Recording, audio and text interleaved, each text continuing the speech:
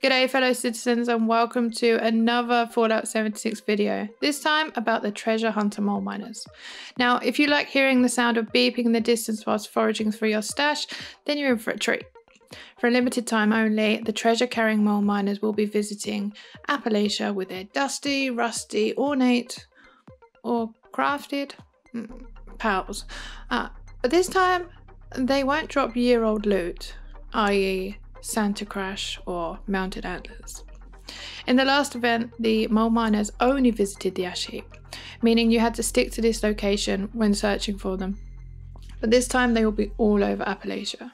Yes, that means you could hear the ringing sound of a mole miner as you are perusing someone's vendor, or who knows, one might appear when you're trying to take down a legendary sheep squatch with your Deathloop gauntlet that's been nerfed to pieces.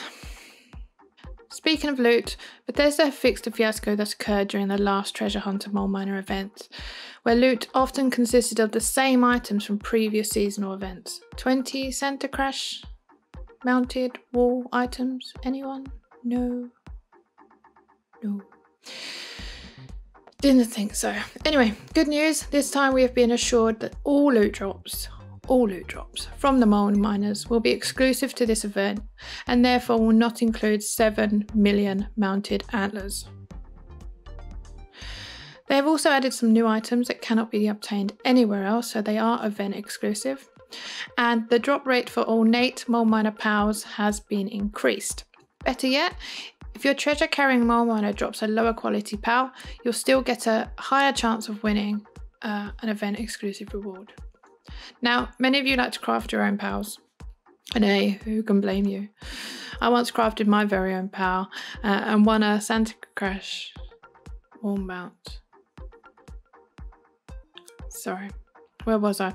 Oh yeah, the price for components has been reduced. Wait, Bethesda's reduced the price?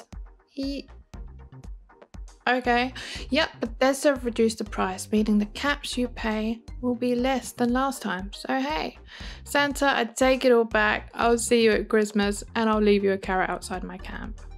I promise. Little extra tip, if you have any of the crafted pals from the last mole miner treasure hunter event, open them because you will get plans from the new event starting tomorrow.